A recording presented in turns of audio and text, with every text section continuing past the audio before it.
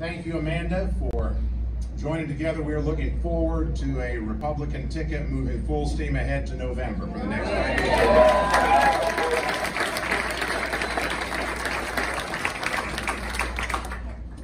Okay, thank you and your family for agreeing to run with us. We are going to run this race that Kansas wants, needs, and deserves, and we are going to win this thing in 90 days.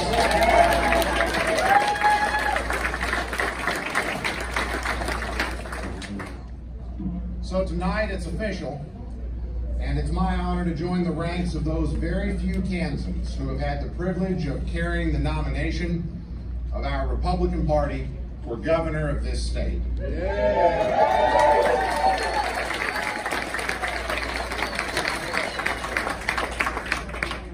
Believe me, I am humbled and I am very mindful of the trust that all of you and so many Kansans have placed in us, and we will not let you down. As a fifth-generation Southeast Kansan, it brings me particular personal pride to be the first son of my hometown of Independence, Kansas, to carry this nomination since Alf Landon carried it to victory in 1934.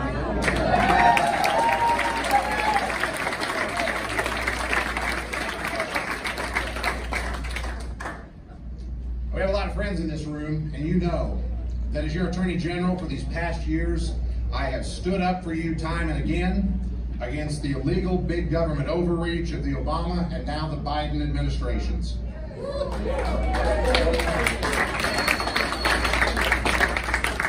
I've stood before the Supreme Court of the United States on your behalf, and we've won. And I've sat... Thank you.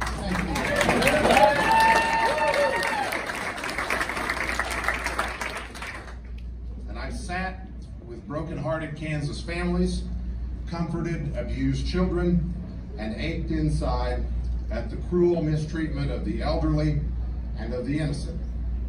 But through it all, I have cherished every single day of being able to lead this important public office, your Attorney General's office, which I soon will hand off to my successor in better shape than I found it.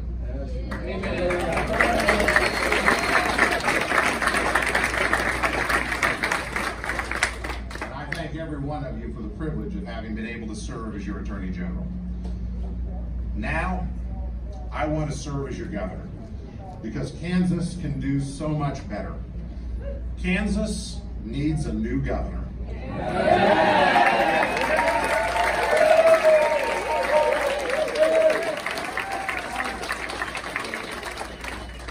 One who didn't hurt our kids by rushing to lock them out of school. That's right. One who won't have us trailing far behind the nation in recovering jobs from her lockdowns. And one who never again will lose $700 million to unemployment fraud while utterly failing to help thousands of Kansans who are out of work and in desperate need.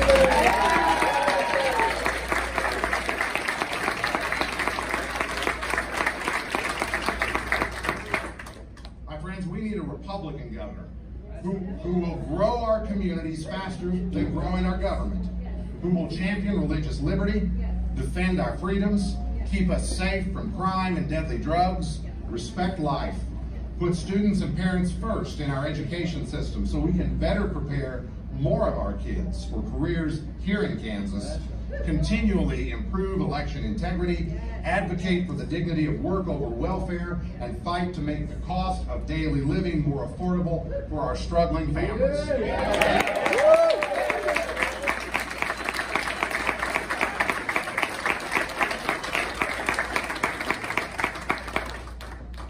One of our heroes, the late Senator Bob Dole, used to tell me something that's always stuck with me. He would say, Kansans will show you the way. You just have to listen. My friends, we need a new governor who follows that advice, who listens to Kansans, all Kansans, and works together with people of goodwill to help the hardworking citizens of this state. Remember this, in the Derek Schmidt, Katie Sawyer administration, Kansas will move forward to a bright future, not remain stuck in the stale past. Yes. We will give you our best each and every day because that is what Kansans deserve.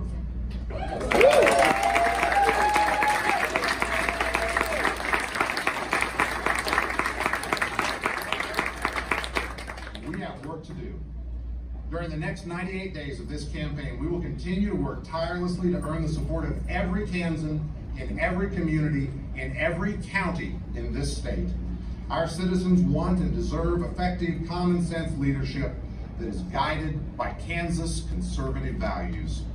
With the primary election behind us, it's time for Republicans to come together behind our nominees and reject the big government liberalism that binds Joe Biden to Laura Kelly. Biden's bailouts are what's propping up Kelly's unsustainable re-election spending spree. But the truth is this: young people and retirees are leaving our state. More than 20,000 fewer Kansans are working here today than the day this governor took office. And Kansas families are struggling with the skyrocketing cost of daily life because of Biden's big government inflation. Kansans know that we can and we must do better. And that's why Katie Sawyer and I are running. We need your help.